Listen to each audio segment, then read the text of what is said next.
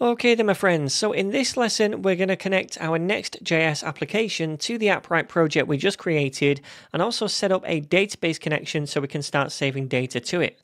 So I'm currently on the Appwrite docs right here, which are really good by the way. They give you a lot of guidance and loads of code examples, so definitely check them out if you get stuck.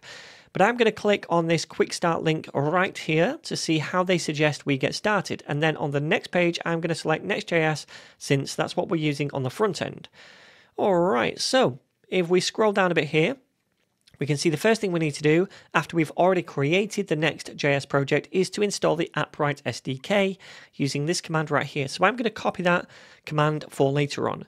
And then if we scroll down a little bit further, we're going to see this code snippet right here showing us how to connect to an Appwrite project once we've installed that SDK. So you can see we import this thing called client from Appwrite, and then you can use that to set up a new client connection to an Appwrite project. And we can specify which project using the project ID. So we'll be creating code very similar to this in a moment within our own application, but just very quickly, first of all, I want to show you where you can get this project ID from. So if you head back to your console and also click on the project that we made in the previous lesson, you should see after a moment a project title, right? And then next to that is the project ID. So remember, this is where the project ID is right here. You're going to need that in a few minutes.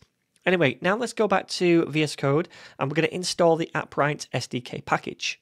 So then back in our project, I'm going to cancel out of this process, which is running the application by clicking Ctrl+C, and I'm going to install the Appwrite SDK by pasting in what we just copied right there and pressing enter. So that's going to install the package for us.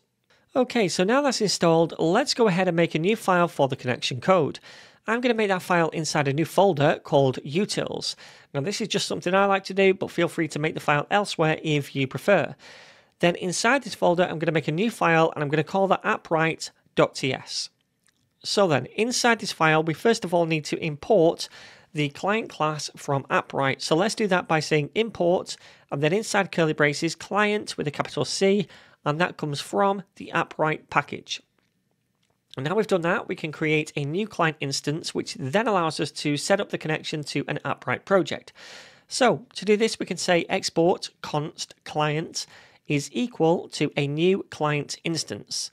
Now directly on this, we can chain a couple of methods which handle the connection to a project for us. The first one is the set endpoint method, which lets us register the public Appwrite endpoint, which I'm just going to paste in right here. Now this endpoint doesn't have anything to do with our specific project, but it just specifies we're using Appwrite hosted services using their endpoints. The second one is the set project method, and as an argument to this one, we pass in the project ID, which remember was inside the Appwrite console in the place I just showed you. So I'm going to bring that window right back over here, woohoo, so I can copy that project ID. And then we can just get rid of that window and we can paste the ID in right here as a string.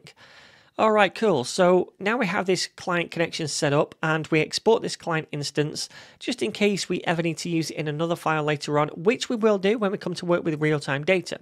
Anyway, the next thing we need to do is set up a connection to the database service using this client connection, because remember, that's the service we'll be using within this project.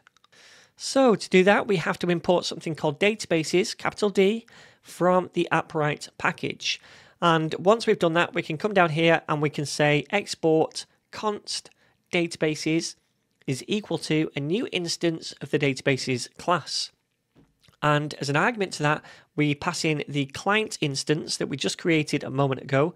And what this does is create an instance of the databases service class for us. And it's with this databases instance that we can interact with the database that we made to do things like create new data, fetch data, delete data, etc. And again, the reason we export this is so that we can use it in another file later on. Now, like I said before, Appwrite offers a whole bunch of different backend services like authentication, cloud functions, storage, etc. And for each of those services, we'd have a different import right here for that service. For example, if we were using the authentication service, then we'd also import the account class and create an instance of that. And if we were using the storage service, we'd import the storage class and create an instance of that. So since we're only going to be using the database for now, we're just importing the databases class and using that. All right then. So now we have this setup file for connecting to the Appwrite project. In the next lesson, we'll try using this to create new data in the database.